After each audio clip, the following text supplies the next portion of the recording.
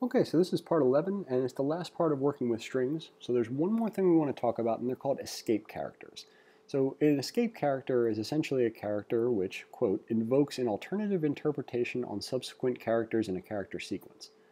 So one is going to be the case where we have an apostrophe in a string that's wrapped by single quotes, and the second is going to be something called a new line symbol, which is going to alter the behavior of the string when it's printed out. So here's both of those, and we're just going to demonstrate them without any serious commentary. And the reason is that they're not really, there's not a lot to these besides just they exist and you can use them. So here's what we mean. You might say, why don't I just put double quotes around this?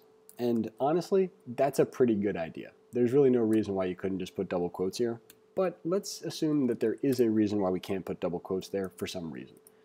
In that case, what we could do is put an escape character, which is to say we put a backslash and then the character that we want to escape. So there's a bunch of these. They're already built into JavaScript. You can look them up. We're going to go over these too, but let's look at what happens if we don't escape the apostrophe. It actually assumes that we're ending the string here, and the rest of this is going to throw an error. But if we put that escape character, which is to say this character is now escaped because of this backslash, it's wherever the top of the slash is pointing.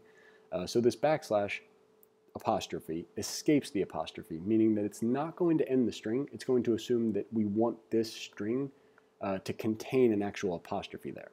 So if we run this, we're going to see sample, and then it's raining. And all of a sudden, this is taking a little bit longer than it does. Cool, cool, cool. And then a new line symbol. New line symbol is the same idea, except this one is going to be a little bit different. So let's roll that out there like that. So we have multi-line string, and we have first line, and then this is our escape character, and then second string, and then we have another escape character, and then third line. So what this escape character actually does is it tells the let's say the console that is logging this line that when you hit this \n, I want you to move to the next line and continue printing the rest of the string out. And as you've seen in this case, we've done it twice. So if we run this, we'll see that we get first line, second line, and third line on different lines. And if we wanted to format this even further, we could put a new line symbol here, which will allow us to move basically everything, starting with first line and second line and third line, to their own individual lines. So if we see that, I am not exactly sure why that's indenting first line. Yeah. Oh, I know why that is. It's because when you put two strings inside of a console.log and separate them by a comma, it automatically puts a space in between them. So essentially, this is the same thing as putting all of this together, but with a space in between here and here. So that's what's going on there. Let's talk about some variables that we could do this with. So in the first one, we say that is Jubal's mother's favorite, isn't it? We've got 3 versions of that escaping the apostrophe. And then a haiku is an old silent pond. A frog jumps into the pond. Splash, silence again. Now, the websites that I got these haikus from had some differing opinions on what the sequence of syllables is, but I get the impression it's supposed to be an old silent pond. So it's 575, which makes a haiku. So when we log this to the console, let's just go ahead and put plus, because that'll make this look nice and fancy. So if we run these, the first one's going to allow us to have, not interpolated, but it's going to have us count the single quotation as an apostrophe rather than the end of a string, and there's 3 versions of that. And then a haiku from Matsuo Basho, who according to a website was a famous haiku person. An old silent pond, a frog jumps into the pond, splash, silence again. So just in case you're curious what we did, this was shown previously in this video, but if we put a comma there, it's going to think we want a space, and so this part is going to be indented just a little bit. Again, not a big deal, but just something to keep in mind if you get a situation where you want things, when logged to the console, put on new lines, or you want to have single quotes wrapping a string. And there's a couple other ones. We can do \T for a tab.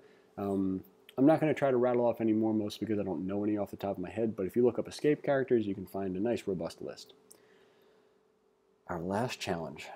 Drum roll, please. We're going to complete a function that takes in 3 string parameters, the first, second, and third lines of a haiku.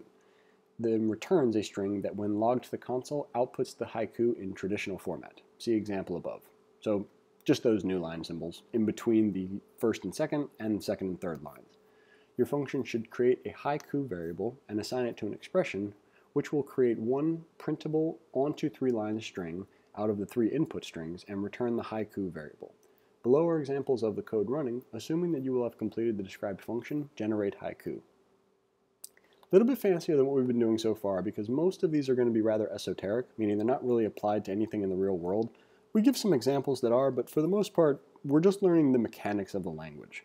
Eventually, once we have all of this down, we'll start combining them using conditionals and loops and then talk about functions in general. But for now, we're just kind of hammering out the had a math teacher that always said the meat and potatoes, but I suppose that's kind of a dated reference. Let's say the nuts and bolts of the the language. So there's our stubbed function. Let's go ahead and grab our test cases. And let's also put plus here instead of the comma so that it'll be nice and properly formatted when we output it. So create a haiku variable, haiku, and assign it to a variable involving the input lines such that they format correctly when the return value is logged to the console. Which is a complicated way of saying just do the new line symbol thing. So we'll say first line plus, and we're not going to put a space in here. And the last thing to keep in mind is that the new line symbol is part of the string, so we can't just say this. We have to make sure that it's inside of a string. So we say second line plus our new line symbol. And we can put it in double quotes. It's not going to make a difference. You can mix and match strings like that. And then third line with a semicolon at the end, and then we're going to return our haiku variable. So if we run this, we should get our nice little haikus. In the twilight rain, these brilliant hued hibiscus, a lovely sunset, should also log formatted haiku. In the twilight rain, these brilliant, result haiku 1. So we have an error in the test case, which I will remove by the time you see this. But let's print it out just because haikus are lovely. The lamp once out moves west, flowers, shadows creep eastward. Lovely. Anyway, let's go ahead and copy our now completed function, bring it back to the input window. We're going to paste it, run the tests, and then find out the last kind of shape that we're in, which is going to be helpful silhouette. Man, that's weak. Anyway, probably try to get like a different version of these for the next time. But that's it for this lesson and for this video. I hope you enjoyed it. Thanks for watching, and we'll see you in the next one.